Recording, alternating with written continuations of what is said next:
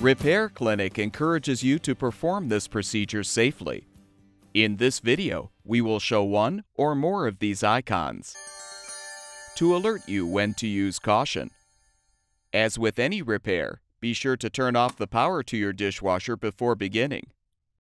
Your first step is to open the dishwasher door and remove the screws securing the outer door panel. Close the door securely and pull the outer door panel down to remove. Now disconnect the wire harnesses from the dispenser wax motor and the rinse aid sensor. Use a flathead screwdriver to depress the dispenser locking tabs as you release the old dispenser from the inner door panel. Install the new dispenser by inserting it in the inner door panel and making sure the tabs lock into place. Connect the wire harnesses to the new rinse aid sensor and the new wax motor. Reinstall the outer door panel by sliding it up into position. And replace the screws to secure.